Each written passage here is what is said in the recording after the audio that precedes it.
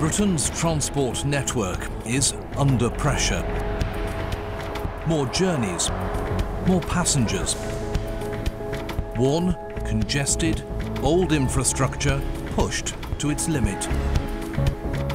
Sometimes it struggles to cope, and as the climate changes, the stresses on the infrastructure will increase. For example, this clay embankment in Hampshire slipped away following prolonged rain. The line was closed for weeks. Our railway was built by the Victorians, using whatever they had to hand. How will it cope with hotter, drier summers and more intense periods of heavy rainfall? Highways face similar challenges. Greater demands are being made of flood and coastal defences.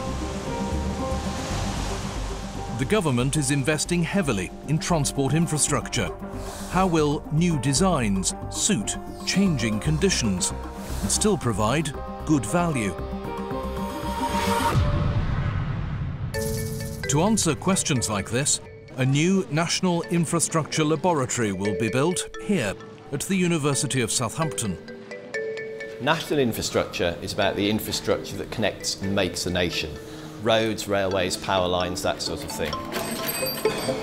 We will be testing components of those things in a way that enables us to find out how they behave so that we can design them better.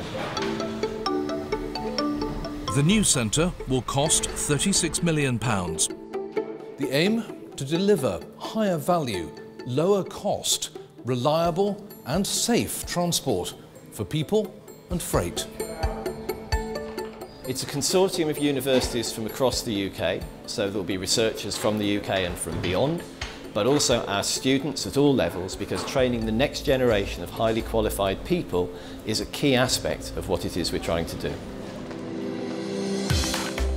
Here's what the National Infrastructure Laboratory will look like.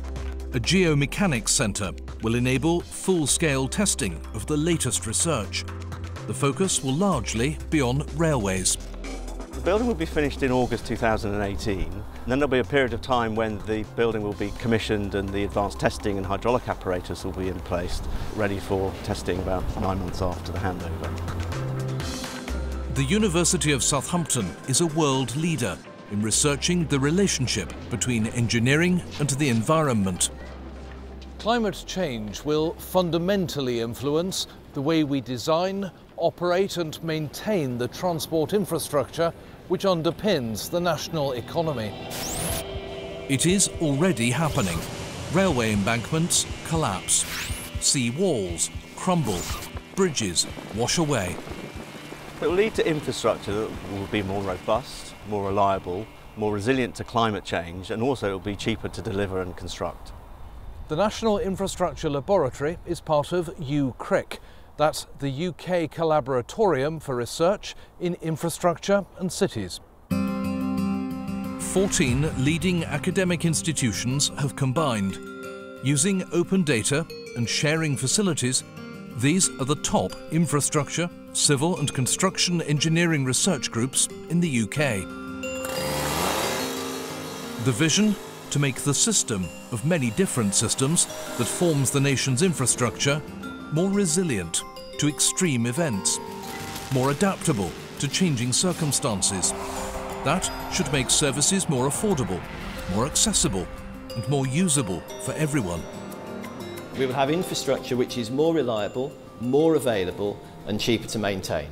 So the bottom line for users is going to be less disruption and cheaper fares. The need is urgent. Recent events have shown that. At the new National Infrastructure Laboratory in Southampton, work has already started. The aim?